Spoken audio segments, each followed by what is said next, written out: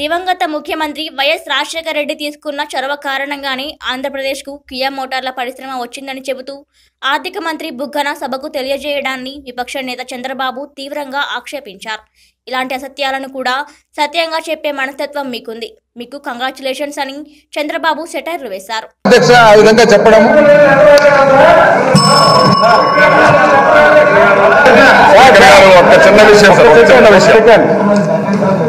రాజేంద్ర రెడ్డి గారు చాలా తెలివైన వాడు, మీరు హ్యాండ్స్ ఆఫ్ మనస్ఫూర్తిగా అభినందిస్తున్నా.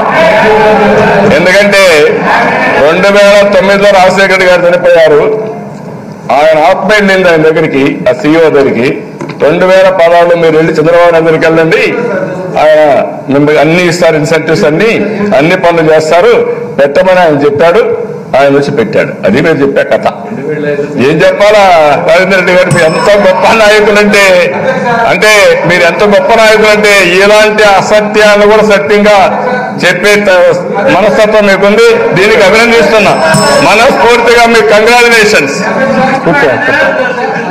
వయసులో అధ్యక్ష, అంత పెద్ద వయసులో అంత పెద్ద స్థాయిలో ఉండి, సరే అది సర్కాస్టిక్ గానో లేకుంటే ఇంకో రకంగా నాకు తెలివి ఉందని అన్నాడు, దానికి నేను థ్యాంక్స్ అని చెప్తున్నా అధ్యక్ష. కానీ సర్కాజం ఉన్నా, తెలివి లేకున్నా వాస్తవం నిజమైతే నిజమే కదా అధ్యక్ష.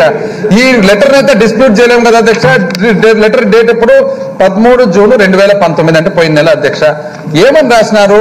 2007లో కలిసినప్పుడు స్వర్గీయ రాజశేఖర రెడ్డి గారు నన్ను రిక్వెస్ట్ చేస్తున్నారంటే ఇది కాదు అని చెప్తారా అధ్యక్ష? అట్లా చెప్పారు మళ్ళీ.